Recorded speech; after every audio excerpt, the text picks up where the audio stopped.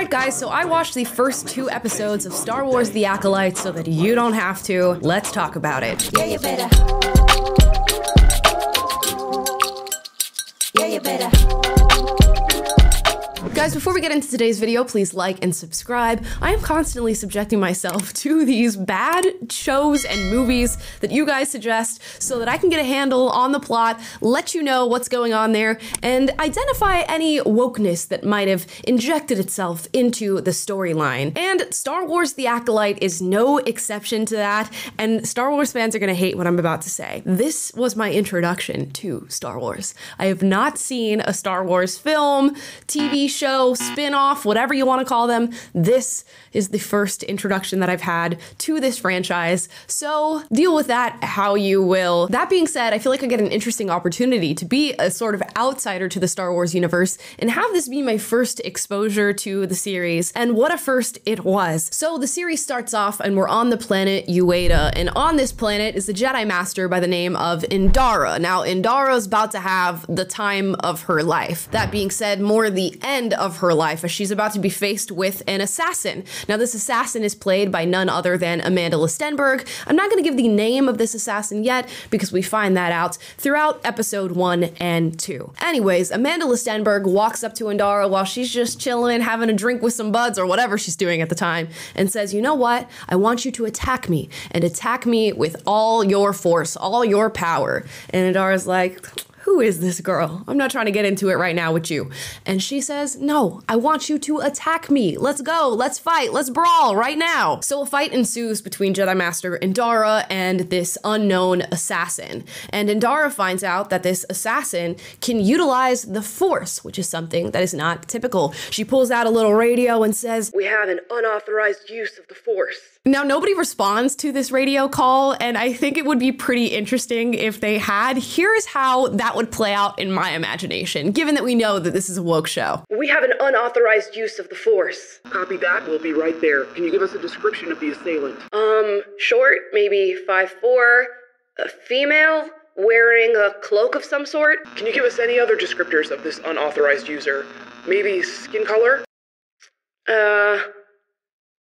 I'm not sure why that matters. Why does that matter? So the battle continues. Amanda Listenberg is fighting with this Jedi Master and trying to throw knives every which way to get this woman. And eventually, Amanda is successful in penetrating the force field that is around Indara and getting her right in the heart with a knife. So it is lights out for Indara, and our assassin heads off to the next planet to carry out another assassination. So news travels of this assassination, and the Jedis find out on their home planet, Coruscant, and launch a full-scale investigation to find out what the hell is going on. Now, they do have a description of this assassin, and it matches the features of a young woman named Osha, who was working on a spacecraft as a mechanic, which is, I guess, some sort of mechanic fixer for things that go wrong on spacecrafts. Now, Osha is just minding her business, going about her day, working hard on this ship, fixing things, including a space fire. Yep, a space fire. You heard me. I got it. That just makes no fucking sense. I mean, it's just bullshit. The Jedi show up on the spacecraft. They arrest Osha because she fits the description of the assassin, and she denies any wrongdoing and denies responsibility for the death of Indara. Nonetheless, she remains in their custody, and they are going to take her back to Coruscant to question her and investigate the situation. So the Jedis put homegirl Osha on a little ship with a bunch of other convicts/prisoners, and they're on their way to Coruscant to, of course, do what they do with these convicts and these prisoners. Now, at some point, the ship gets taken over by these prisoners. Why? I don't know, because they just wanted to have a cool little space crash and reunite her with the Jedis. But Osha is left on this ship that is on a crash course towards some sort of other frozen planet. And what does she do? There's no escape pods because the other prisoners took them. She just straps herself in with some seatbelts and lets it go, lets it be. They crash into a frozen planet, and Osha wakes up out of a daze completely unscathed.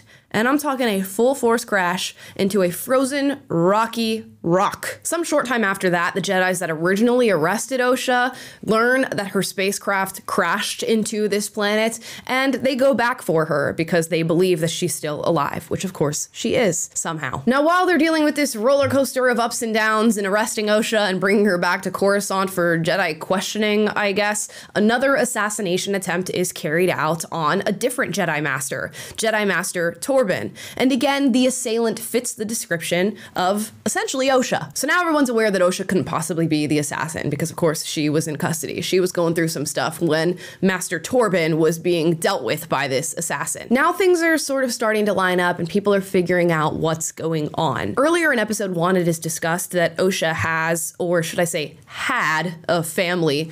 2 moms, yes, you heard me right, 2 moms, and a twin sister by the name May. Now, it was presumed that both of her moms and her sister May died in a fire that her sister actually set, killing all of them. But it turns out Osha's twin sister May is still alive and is carrying out these assassinations. May is on Master Torben's planet attempting to assassinate him. She comes to find out that he's in a meditative state. He's like a monk-like Jedi Master, and he's been in this meditative state for about 10 years. He doesn't speak to anybody, his eyes are closed, and he is constantly protected by the Force. And when May attempts to kill him by stabbing him, like she did with Indara, she is unable to penetrate the force field that surrounds Master Torben. This time she attempts to level with Master Torben. It's generally understood that these Jedi Masters did something horrible to May, and I guess presumably her family, and that's why she's out to get them. So she tells Master Torben that he knows what he's done, that he's not going to be able to find peace, even though that he thinks he has,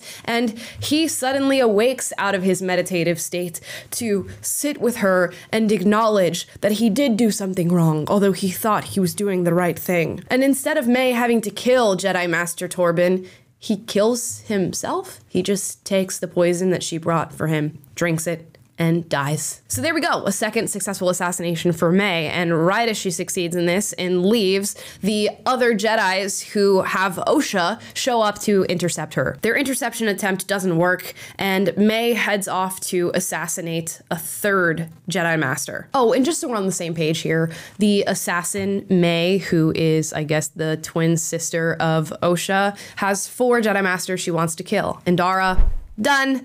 Torben, done. Kelnaka, not yet, and Sol. So we still have 2 more on the list that she's gonna hopefully get to at some point, I guess. And that's where we leave out in episode 2. Of course, there's a ton of details that I left out, and I hope you're able to follow my summary of those events. But if not, maybe you're gonna have to check it out for yourself, if you're even interested. Now, before we get to punching down on Star Wars The Acolyte, which many are already doing on the internet, I wanna talk about the good things that I saw in this series. First of all, I thought the costume was pretty good, but again, this is my first time watching Star Wars, so I don't really have any frame of reference as far as the other moments in this franchise, so you guys will have to let me know in the comments down below whether or not you stand by that. As far as the acting goes, I wasn't overwhelmingly impressed by anybody in the series, but I do feel as though Amanda Stenberg really holds her own in this show. I don't have many qualms with her performance, at least as of late. The sound effects in the fight scenes I thought were pretty fun, and again, didn't leave much to be desired. And I will say, when I started this series, I watched all the way through and it held my attention. So there's that. And that's about all I can say as far as good things in this series, which is more than I say for other projects. Now, let's get into the bad or the underwhelming parts of this series thus far. I will say, just in general, the show is quite flat. I feel like nobody really stood out as far as acting was concerned. None of the plot lines really shook me to my core in any way, shape, or form. And I found myself just watching along, sort of guessing what was going to happen along the way and being correct more often than not. You'll truly recognize the flatness that I'm talking about in this show when you analyze the side characters. I'm talking about people like Yord, Jecki, the apothecary friend that's helping May with the assassinations. The acting does leave much to be desired with these 3, and it just generally falls flat, as I said before. It seems like none of the side characters are really giving in this series whatsoever. When I tell you there's a lot of unnecessary exposition in this show through the dialogue, I truly mean that. They will tell you every step of the way exactly what they're doing, thinking, and feeling. They don't necessarily trust the audience, it seems, to understand what's going on without directly telling you what's going on. Then, of course, we have some plot holes, I guess, or lazy writing is what I would call it. The space fire, which we all know is not possible, of course, takes place, and it was an unnecessary moment in the plot. I feel like some other issue could have arisen and we could have gotten the same effect, but no, it had to be a space fire. Also, when Osha is arrested and she's on a spacecraft that crashes right into another planet, she gets out of that completely unscathed, not a scratch on her. I don't feel as though a lot of these things were thought through. It seems like they were just inserted into the plot in order to get to a certain destination, which we all know is a no-no. In episode 2, when May carries out her assassination on Jedi Master Torben, she uses poison that was provided to her, as I said, by her friend in the apothecary who is aiding her in this mission to assassinate 4 Jedis. The Jedis find the friend that helped her with this poison. They confront him about it. They actually get him on a tape recording admitting that he knew exactly what was going to happen and that she was going to assassinate Torben.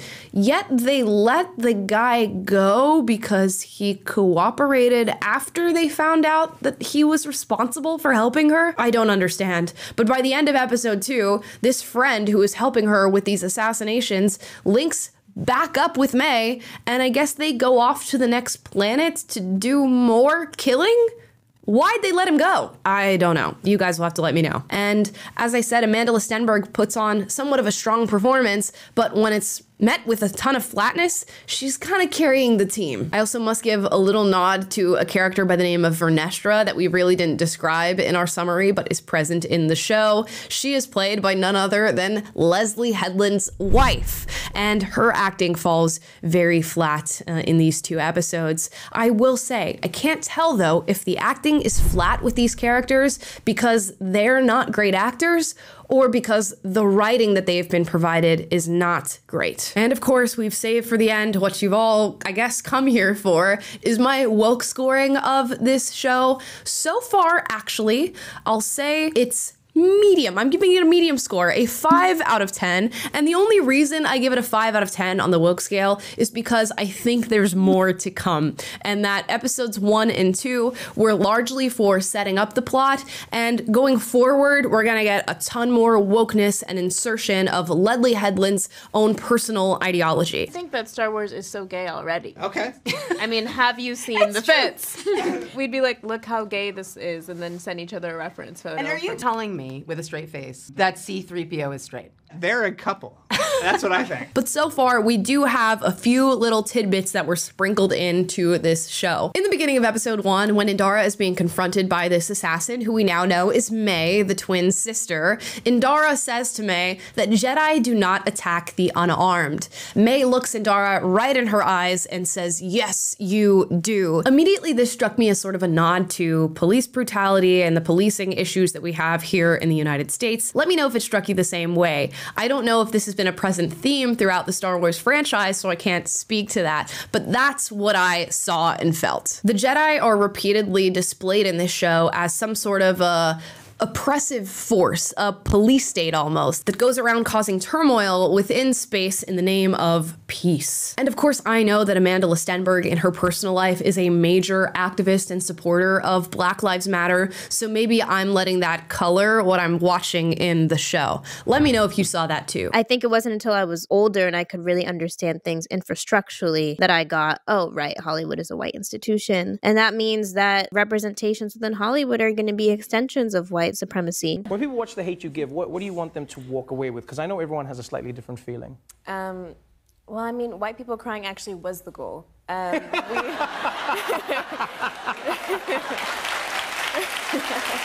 And I'll read this quote that sort of summarizes the view that this series has on Jedi and the Jedi Order. It says, "The Jedi live in a dream they believe everyone shares. If you attack a Jedi with a weapon, you will fail. But an Acolyte kills without a weapon, kills the dream." And we're repeatedly told that the Jedi sort of feel they're doing the right thing while they're constantly doing the wrong thing, that they're trying to find peace within themselves, but lead an existence that could never truly find them peace because they are the oppressors in this universe. And of course, for anybody who understands leftism, this is a nod to leftism itself, that there is a power structure that exists amongst all people, and it's a power structure that should be broken down. That's what's happening between the Jedi and the others, essentially, in this story. As far as other woke elements, we are told that May and Osha, these two twins, have two moms. Now, they don't really confirm how this happened. Did the two moms adopt Osha and May? Did they conceive Osha and May? There are rumors circulating that this show is going to have an immaculate conception storyline where these two, I guess, lesbian moms are capable of having twin daughters, but I cannot confirm or deny that that's the case. Another is the diversity in this show. You'll be pretty hard pressed to find a white man in this show in any sort of significant role, and if he is in one, he's probably going to die. The diversity is strong with this one. Now, if there's one thing I can appreciate is that really the diversity isn't referenced. I'm not sure how you would reference diversity within the Star Wars universe, so it kind of is this unspoken, acknowledged thing that's happening as you're watching, but oh my gosh, were the diversity quotas on this series high. You have somebody of every race. There are women everywhere. There's all different body types. You look at some of these scenes and you can just tell the goal was to have as few white people as possible in this series. Which, hey, if you can do it and do it smoothly and it's not referenced, I'm open to that. I'm just curious if you guys noticed this about watching this show. There is a little flirting between Osha and another female character, and I wonder if that's going to play out further in the series. Leslie Headland has made it very clear that this is going to be a queer story, so I'm wondering exactly how that plays out. There's also rumors that Amanda Listenberg's character, I don't know whether or not it will be Osha or May, is going to be non-binary, and we're gonna start having to insert pronouns into the next episodes of this series. So I honestly cannot wait for that. And the pronoun thing won't be a first for Star Wars. We've covered on this show a Star Wars cartoon that was referring to a character as they and them. They're still alive. We need to get them to the ship. We can save them. And so far, that's all I noticed as far as woke nods in this new series. If I missed anything, let me know in the comments down below. I am sure there is going to be more. As I said, I score this a 5 out of 10 only because I'm leaving room for what's going to happen further along in the series. As we've been told, this is not necessarily a Star Wars project, it's a Leslie Headland project. And Leslie Headland is going to insert as much of herself as possible into this storyline while sprinkling in a little bit of George Lucas's original IP. Leslie Headland's name, of course, is all over the ending credits of this show, written by Leslie Headland, directed by Leslie Headland, created by Leslie Headland. I'm surprised they didn't sprinkle in sexuality by Leslie Headland, pronouns by Leslie Headland, queer story by Leslie Headland. And right after that, we get Based on Star Wars by George Lucas, which I can't help but feel is completely emblematic of where we are with Hollywood right now. It is a Leslie Headland story with a little bit of George Lucas's Star Wars sprinkled into it. And that seemingly is the case for every new movie and TV series we get these days. It is the director, the writer, the creator putting themselves and their own story at the forefront, and then the actual original IP and source material at the very tail end of everything we watch. So there you have it.